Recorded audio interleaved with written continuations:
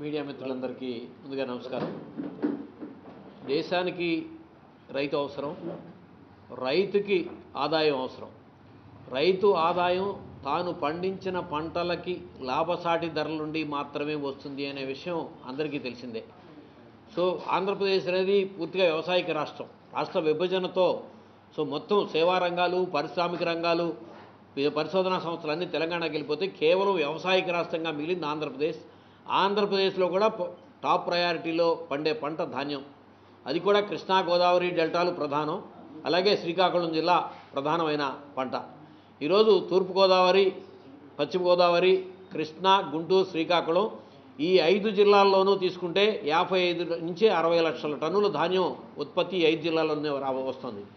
ఇవాళ season already మాసులు మొదలైపోయింది. So మార్కెట్లోకి ఉత్పత్తులు వస్తున్నాయి. గోదావరి జిల్లాలో ముందు మొదలైంది, కృష్ణా డెల్టాలో ఇంకా లేట్ అయినా సరే.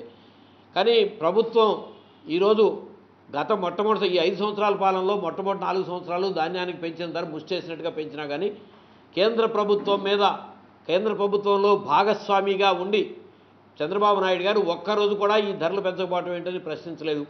సరే, ఆఖరి సంవత్సరంలో ఆయన ఎన్డీఏలో నుంచి బయటకు వచ్చేసిన తర్వాత ఈ సంవత్సరం క్వింటాల్కు 200 రూపాయలు మద్దతు ధర పెంచారు.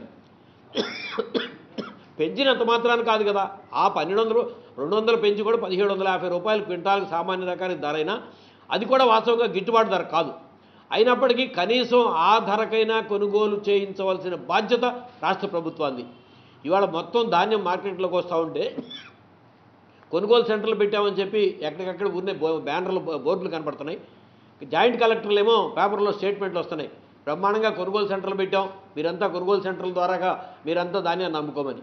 కానీ ఈ రోజుకి గోదావరి జిల్లాలోనేమో 75 కిలోలు ధాన్యం బస్తా సామాన్య రకం 1312.5 రూపాయలు కొనుగోలు చేయాల్సి ఉంటే 1250కి కొనుగోలు జరుగుతోంది. అదే విజయనగరం జిల్లాలోకి, శ్రీకాకుళం జిల్లాలోకి వెళ్తే పూర్తిగా 950 రూపాయల నుంచి 1000 రూపాయలకి అక్కడ 82 కిలోలు రేటు జరుగుతోంది. అంటే ఇంత పెద్ద ఎత్తున రైతాంగానికి చెందవలసిన కార్యక్రమం చెందకపోతే అసలు ప్రభుత్వం ఎక్కడుందో అర్థం కాని పరిస్థితి. ఈరోజు వాళ్ళు పంజాబ్, హర్యానాకి వెళ్తే ధాన్యం కానీ గోధుమలు కానీ వాళ్ళు ప్రభుత్వ ఏజెన్సీల ద్వారాగా పంట మార్కెట్కు వచ్చిన 15 రోజుల్లో మొత్తం కొనుగోలు చేసేసి వాళ్ళ రైతులకు 15 రోజుల్లో పేమెంట్ చేస్తున్నారు. అదేమి ఎక్కడో లేదు కదా, భారతదేశంలో ఉన్న రాష్ట్రాలు అక్కడ ఎట్లా కొనుగోలు చేస్తున్నారు ప్రభుత్వ యంత్రాంగం అని చెప్పి దాని మీద ఎక్కడ స్టడీ చేసే ఆలోచన లేదు. కానీ ప్రత్యేక విమానాలు వేసుకుని దేశమంతా తిరుగుతూ ఉంటారు ముఖ్యమంత్రి గారు. రాష్ట్రంలో రైతులు ఎదుర్కొంటున్న సమస్యల మీద కానీ వ్యవసాయ శాఖ మంత్రి గారికి కానీ, మార్కెటింగ్ శాఖ మంత్రి గారికి కానీ ఎక్కడ కూడా ఆ వైపు కనీసం కన్నెత్తి కూడా చూడరు. ఇంత దౌర్భాగ్యమైన పరిస్థితి బహుశా ఇంతకుముందు పాలనలో ఎప్పుడు కూడా చూడలేదు. సో రైతాంగాన్ని పూర్తిగా అసలు ఏమాత్రం కూడా ఆ వైపు చూడని పరిస్థితిలో ఈరోజుకి ఒక గోదావరి డెల్టాలో ఇంకొక ప్రధానమైన అంశం ఏంటంటే మీకు అక్టోబర్, నవంబర్ నెలల్లో ఏమి తుఫాను లేకుండా, మబ్బులు లేకుండా, వర్షాలు లేకుండా ఉంటే పంట మంచి క్వాలిటీ ధాన్యం దిగుబడి వస్తుంది. అంటే ఈరోజు రైస్ మిల్లర్స్ క్వింటాల్ ధాన్యానికి 67% అంటే 67 కిలోలు బియ్యం మేము గవర్నమెంట్కి ఇస్తామని అగ్రిమెంట్ అయ్యారు. వాస్తవంగా ఈ 2 నెలల్లో ఎప్పుడైతే అసలు వర్షాలు లేకుండా డ్రై స్పెల్ వస్తుందో పగలు ఎండ గంటలు పెరగటం మూలంగా మీకు క్వింటాల్ ధాన్యానికి మామూలుగా వచ్చే దిగుబడి కంటే కూడా 2 నుంచి 3 కిలోలు బియ్యం దిగుబడి ఎక్కువ వస్తుంది. సో గత సంవత్సరాలు, అనేక సంవత్సరాల్లో కూడా ఖరీఫ్ సీజన్లో మాత్రం ఎప్పుడైతే మంచి పంట పండినప్పుడు మద్దతు ధర కంటే 50 రూపాయలకో 70 రూపాయలకో మిల్లర్స్ ఎక్కువ పెట్టి కొనుగోలు చేసేవారు. అదే రబీలో బియ్యం దిగుబడి పెద్దగా పెరగదు. రబీలో మద్దతు ధర రాని పరిస్థితి ఉంది, కానీ ఖరీఫ్లో మద్దతు ధర రాని పరిస్థితి ఇంతకుముందు సంవత్సరాల్లో ఉండేవి కాదు.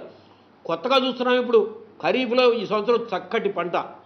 ఎప్పుడైతే తుఫాను లేవో, ఎప్పుడైతే మబ్బులు లేవు, వర్షాలు లేకుండా ఉందో పంట దిగుబడి ఎంతవరకు ఎన్ని బస్తాలన్నా పండనివ్వండి, మంచి బియ్యపు గింజలు, క్వాలిటీ బియ్యపు గింజలతో మంచి దిగుబడి వచ్చింది, నూక శాతం తగ్గిపోతుంది. ఇటువంటప్పుడు ఇంకా ధర ఎక్కువగా రావాల్సింది పోయి ఇవాటికి కూడా ఆ ధరకి కొనుగోలు చేయకపోయినా ప్రభుత్వం మేషాలు లెక్కిస్తూ ఆ వైపు చూడకుండా ఉండటం. ఇందులో 55 నుంచి 60 లక్షల టన్నులు ధాన్యం ఉత్పత్తి అయితే ఇంతవరకు ప్రభుత్వ ఏజెన్సీల ద్వారాగా కొనుగోలు చేసింది ఎక్కడన్నా 1000 టన్నులు, 500 టన్నులు. ఇక్కడ కూడా పెద్ద ఎత్తున మోసం జరుగుతుంది. ఏంటంటే అసలు ఏజెన్సీల ద్వారాగా కొనుగోలు జరగట్లేదు.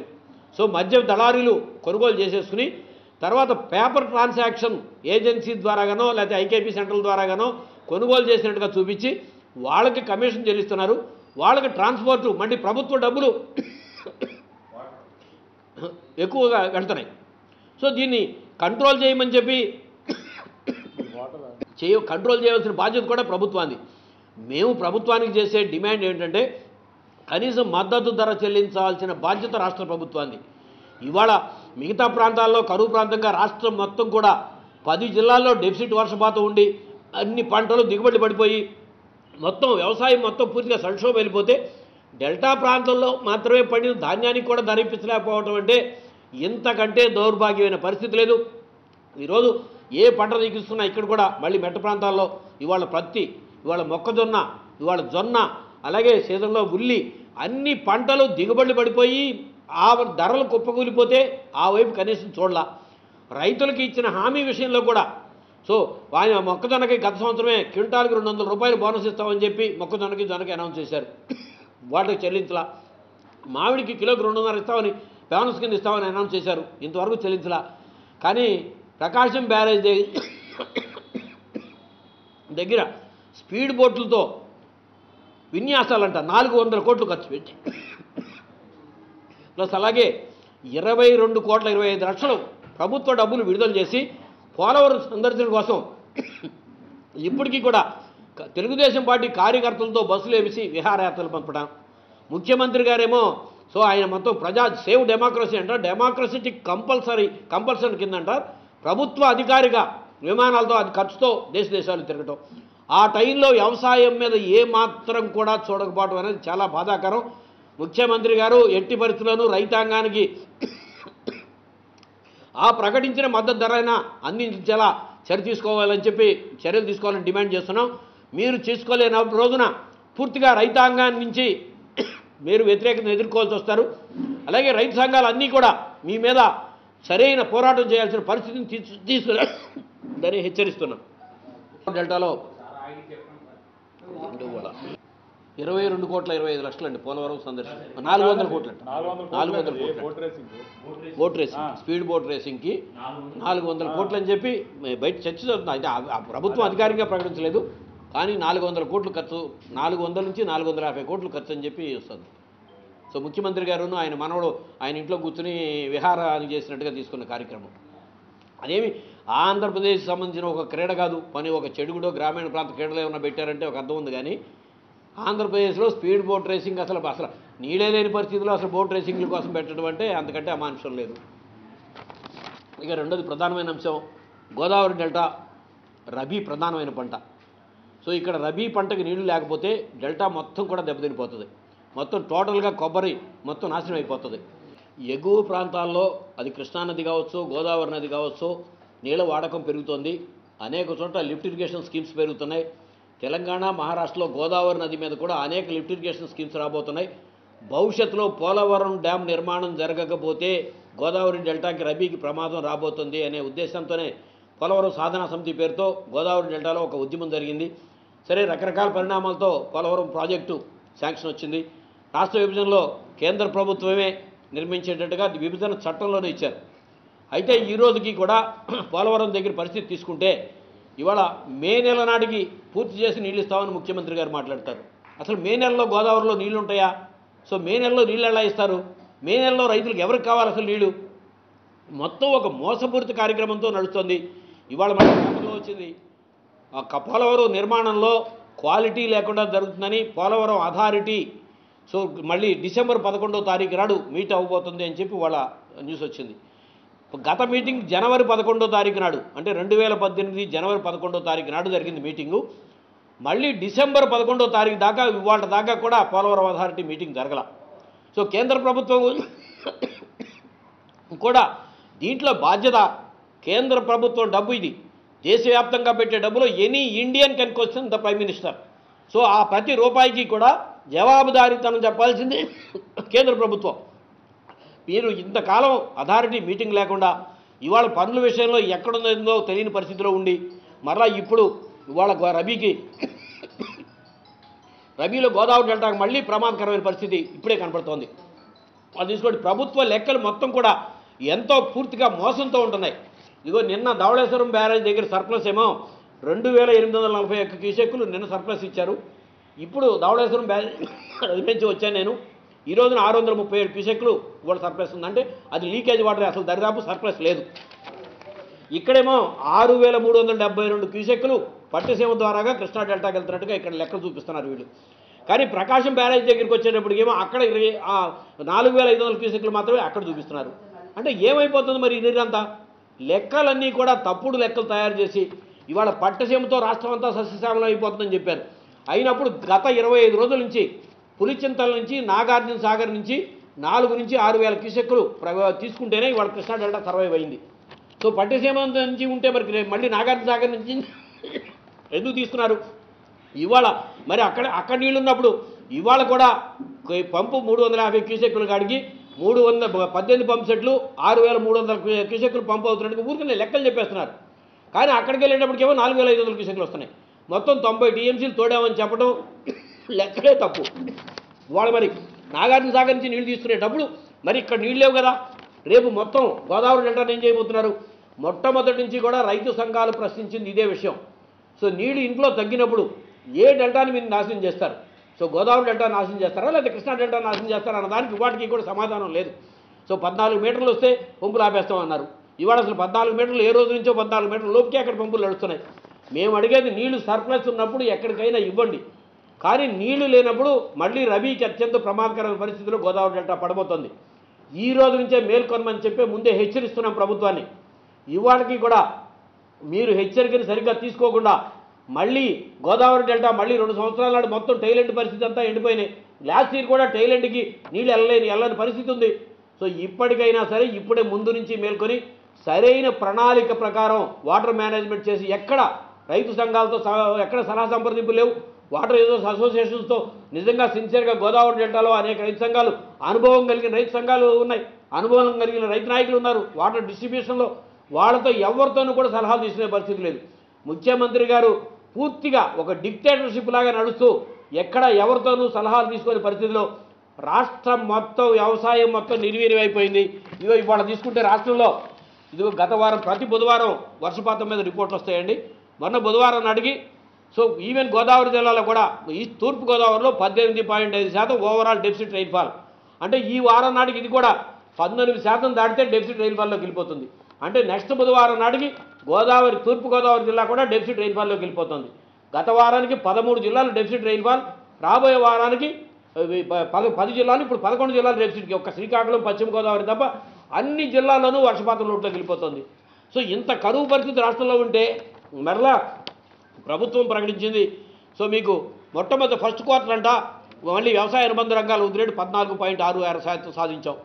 అన్ని పంటలు దిగుబడులు పడిపోయినాయి, పంటలన్నీ చచ్చిపోయినాయి. సో చివరికి పండిన పంటలకు కూడా ధర లేకుండా రైతు పూర్తిగా సంక్షోభంలోకి వెళ్ళిపోతే ఇటువంటి మోసమైన ప్రకటనలొద్దు.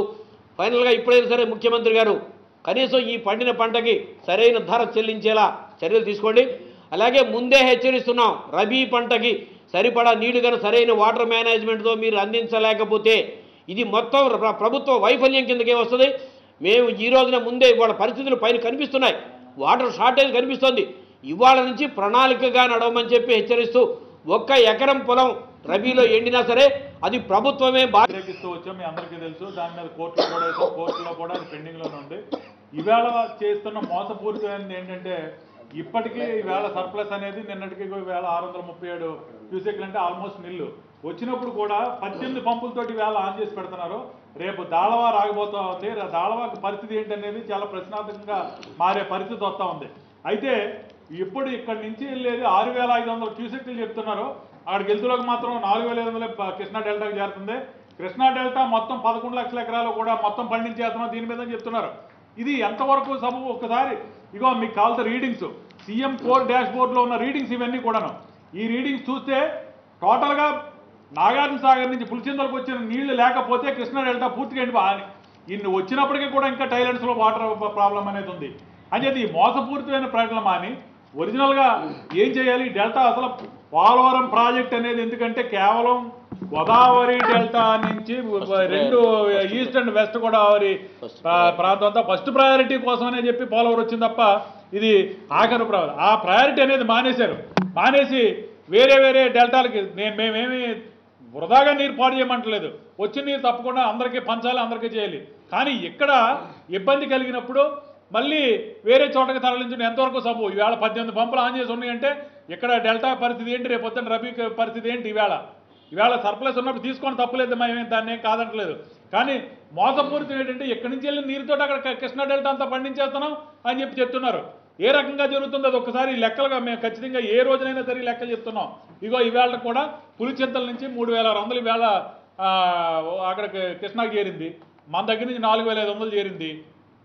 ఈ రెండు కలిపితే తప్ప ఇంకా డిఫిసిట్ అక్కడ ఉండటం జరిగింది. అంచేత ఇప్పటికైనా ప్రభుత్వాన్ని హెచ్చరిక చేస్తున్నాం, మీరు నిపుణులతోటి మాట్లాడండి.